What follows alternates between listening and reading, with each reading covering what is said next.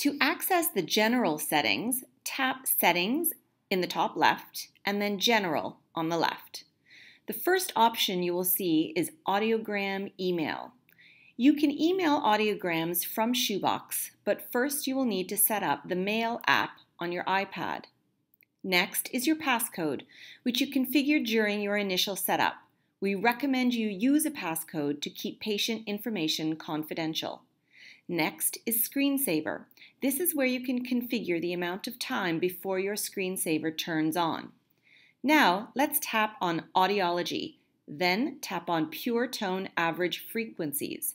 A pure tone average, or PTA, refers to the average hearing threshold levels at a set of key speech frequencies.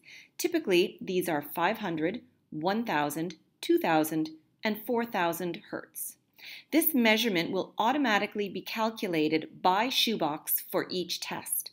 Tap this to configure your pure tone average frequencies on the far right using the ladder symbol. Hold it down and then you will notice that you can pick up the frequency. To navigate back a screen, click the top middle where the color is light blue.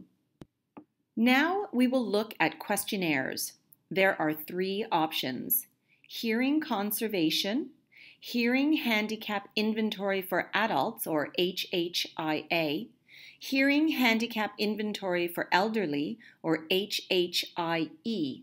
If you are not using a questionnaire, there is an option to select None. We will now spend a bit of time on test subject language.